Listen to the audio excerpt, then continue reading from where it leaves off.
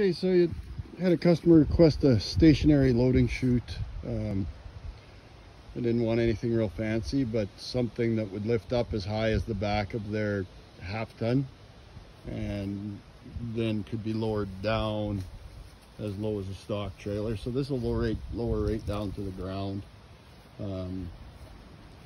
It's just over 6 feet tall at the what would be the loadout end, and it's 4 feet tall at the incoming end.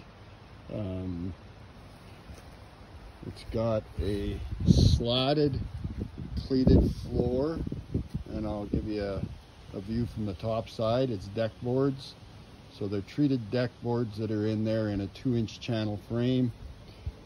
Sides are solid, 26 inches up. It's got 1/2-inch plywood sides. I went with the plywood. It's a little more rigid than puck board.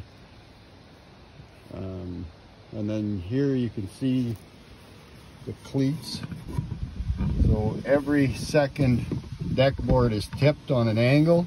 It provides a built-in cleat for traction. And on this end, it's a matter of lifting it up. You can use a jack-all to lift it up if you want. And you pull the pin and you can lower it down and put it in all the way down to the bottom. You can set it on top here as well. I tried it, it works fine. It's got a square tubing end in there that's in with self-tap screws to hold the end cone in.